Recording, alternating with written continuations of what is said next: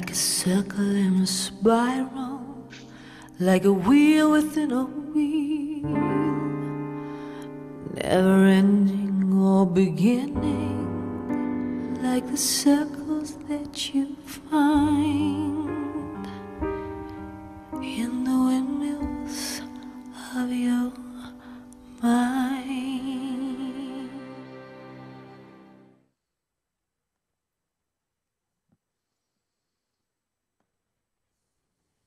Visit StogieGeeks.com/Debonaire for a list of retailers who carry Debonaire cigars.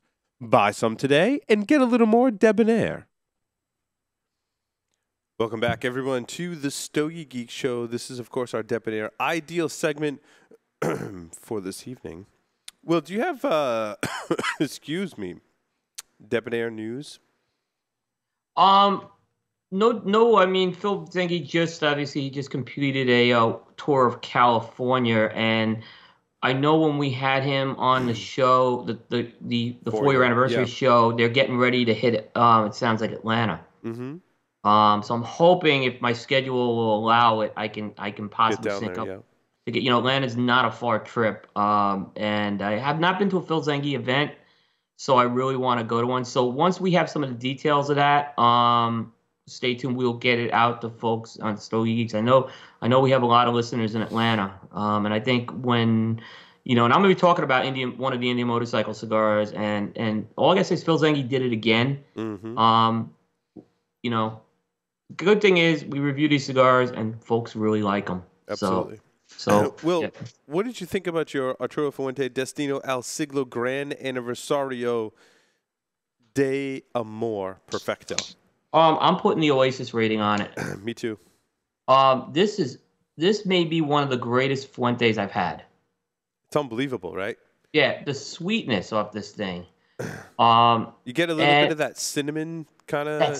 It's a cinnamon. Yeah, there's a definite cinnamon sweetness you're getting off that cinnamon sweet spice, however you want to call it. Yes. And I was wondering if it was a wrapper playing tricks on my mind again, but I wasn't really looking at the wrapper as I was smoking this, so. And it does produce ample smoke.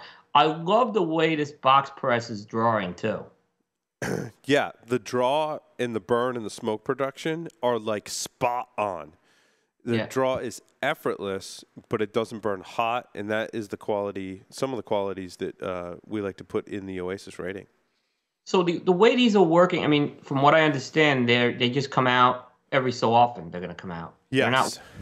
So it's kind of one of those things I think you're going to want to just keep an eye when Fuente's shipping these things. Absolutely. I'll make a comment. We talked about the price tag on this, and yes, this is one of these cigars. I mean, there are some $20 cigars out there that, I'm going to be honest, shouldn't be $20 cigars. Mm-hmm. This one I have no qualms. It's like, I put this right up there with some of the limited Davidoffs and stuff. I have no qualms about this limited Davidoffs, limited Padrones, and this is definitely in that category. Yeah, I mean, this is a very, bell of the ball as far as the Destiny El Siglo blend goes. Now, I just lit up since we're on a Fuente kick, I lit up an Opus X Angel Share in the Grand Corona size. Mm-hmm. This is another, this might be Fight Chuck Norris. I don't know where that came from. And it's good in the Robusto size as well as the... well, there's one for the blooper reel.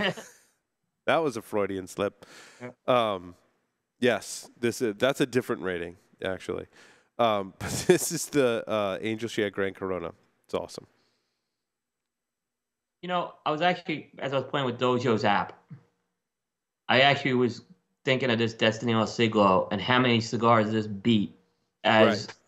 And I love what he did with that, by the way. I think it's something very different. I wish I thought of it. But yeah, I mean, so this one I was just putting head to head against a lot of cigars, and it was beating it. So I kind of had that in the back of my mind too. So, Will, are you ready to learn and get quizzed on Corojo? Yeah. There's a deep, rich history in the Corojo plant, and we'll explore it all inside of these 10 questions that I have for you. So you ready? Yep. The original Corojo tobacco plants were prone to disease including this color mold? Is it A, white, B, blue, C, black, or D, green? That's a tricky question. I'm going to say blue. Yes, it is in fact blue mold. Yeah. Named after its birthplace, the farm Santa Inés del Corojo in the Vuelta Abajo region, the Corojo plant is derived from which other tobacco strain? Is it A, Corojo 99, B, Sumatra, C, Criollo, or D, Connecticut? C.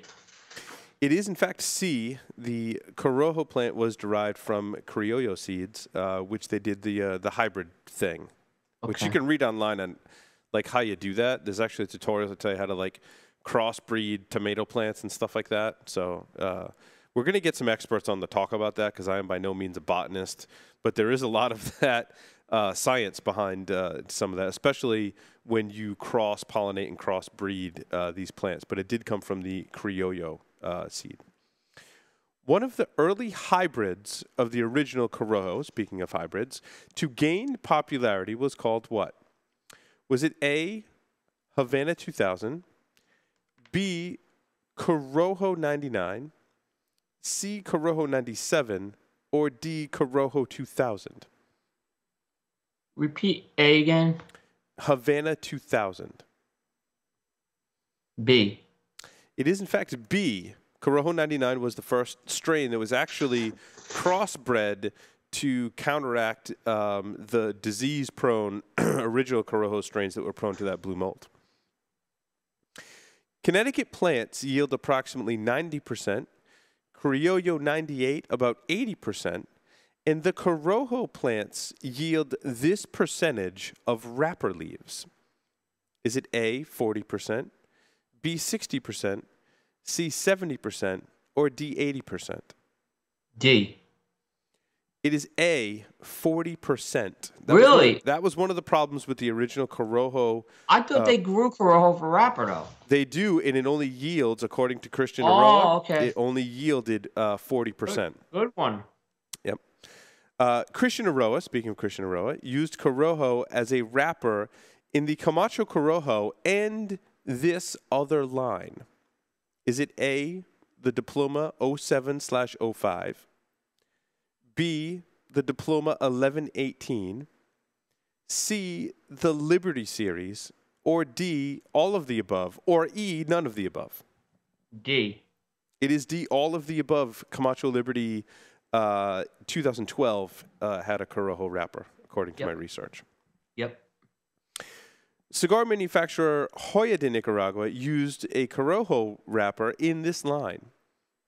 Is it A, Antonio 1970, B, Antonio Dark Corojo, C, Joya Red, or D, Cuatro Cinco? B, the Dark Corojo. That is correct. That was kind of an obvious one, but yeah, obviously it's a darker Corojo wrapper. Praised highly on the Stogie Geeks show, Cusano made this limited production Corojo wrapped cigar. Is it A, the Cusano 18 Connecticut, B, the Cusano 10th anniversary, C, the vintage 1997 Torpedo, or D, the Cusano M1? Ooh. This is the tricky one. I had to go deep in the Stogie Geeks archives for this one, Will. Repeat those answers again. Sure. Cusano 18 Connecticut, Cusano 10th anniversary, the vintage 1997 Torpedo, or the Cusano M1? The 18. Cusano 18 Connecticut, A is your answer? That is incorrect. It is the Cusano Corojo vintage 1997 Torpedo. Oh, I'm thinking, I know there's a Corojo. I know there was an 18 Corojo. It was a limited run. It's very instilled in the Stogie Santa, finding some in the back, and then when I smoked it, it's actually a really awesome cigar that I don't believe is made anymore and could only be found in some gift sets or like limited runs. It was kind of one of those obscure cigar references. Yeah, good one. Corojo seeds were smuggled out of Cuba in these. Is it A, underwear and socks. B, belts and shoes. C, noses and ears. Or D, handbags and wallets. Oh, boy. Let's repeat them one more time. Underwear and socks, belts and shoes, noses and ears, or handbags and wallets.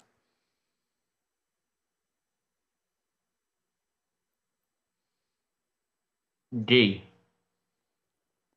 D, handbags and wallets, is incorrect. It is belts and shoes. How did they get them in a belt? Well, you know, I have a belt that has like a zipper in it. Okay. Yeah, so you can like put stuff in the in shoes. the I was like, yeah, I thought I heard the shoes, and that's why.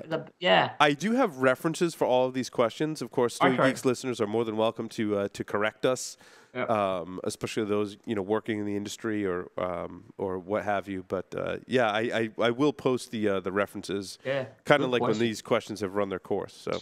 Good questions. A name for another disease typically contracted by the original Corojo plants. Is it A, Black Death, B, Blue Shank, C, Black Shank, or D, Prison Shank? C, Black Shank. It is Black Shank is the other disease contracted by the original Corojo plants. According to Tobacconist University, the lowest priming of the Corojo plant is A, Corona, B, Uno y Medio, C, Libre de Pai, or D, Volado. Probably butchering the pronunciation, but there are different primings for the Corojo plant. We're looking for the lowest priming. Libre de Pai, C. That is correct. Very good, Will. Yeah, I remember Corojo has a different scheme. Yes, it does. The yo-yo one's the more common one. Common one, right. Yeah. Yeah, so you scored a 70%, Will. You did really well. I'm impressed. Those are not easy questions. Those are very difficult questions. I thought it was important to explore. That was a lot of fun. It was important to explore the Corojo plant. I mean, we talked about it a lot. We interviewed Christian Aroa. That's a good reference for more information on Corojo as well. So certainly one of those ones that are really ingrained in the tobacco history.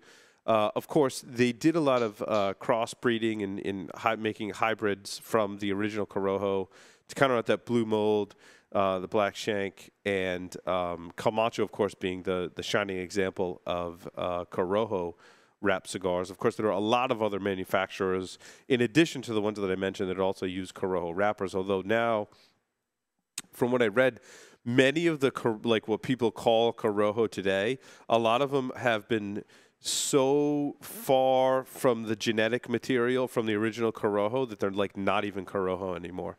So I think Hanky Kellner is actually quoted in one of the articles that I'll link to in saying that genetically the ones today are so far from it. So that's pretty cool. Yeah, that's very interesting. Yeah. It's good, and it's helping me study for my Tobacconist University certification. By the way, next week, Stogie Geeks, we will have Jorge from Tobacconist University on. That's going to be a fun conversation. It's good timing. So I mean, we're really getting serious, Paul and I, about this Tobacconist University, learning a lot about it. And I think the best part about, as you learn, as you share information with people, you're learning too. So absolutely. So we encourage Stogie. We'll give you a lot of information if you're interested in doing this, because consumers can get certified. We're doing it as consumers. Now, I probably won't ask him the questions because that would be unfair to everyone else. No. As he probably literally wrote the book on it. Yep. So awesome. With that, we're going to take a short break, come back, and talk about our Stogies of the week. So stay tuned. Don't go anywhere.